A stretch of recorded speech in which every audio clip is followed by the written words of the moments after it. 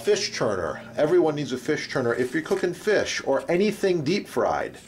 Chicken, you're breading up some chicken fingers or fried chicken or okra or eggplant, parmesan, whatever you're making, you kind of need a fish turner. This helps keep the grease in the pan when you're picking the items up. So I've seen some other fish turner reviews that were ridiculous, and I thought I had to share that with you. It's just very high quality, beautiful fish turner.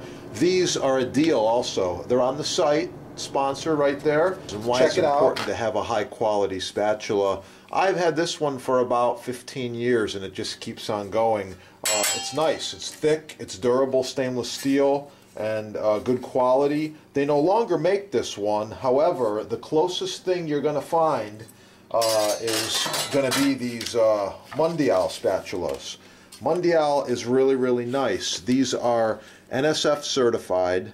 It's a special alloy steel. It's a stainless steel, but it's slightly flexible, and it's got a sanitized handle, very high quality, lifetime warranty, bend it, break it, chip it. Really, really nice. I like it. It's the same shape and size and balance as mine, and it's durable. Now this comes in a variety of styles and colors and things. There's a few different colors out there, and one of them is yellow, there's a red, there's a white.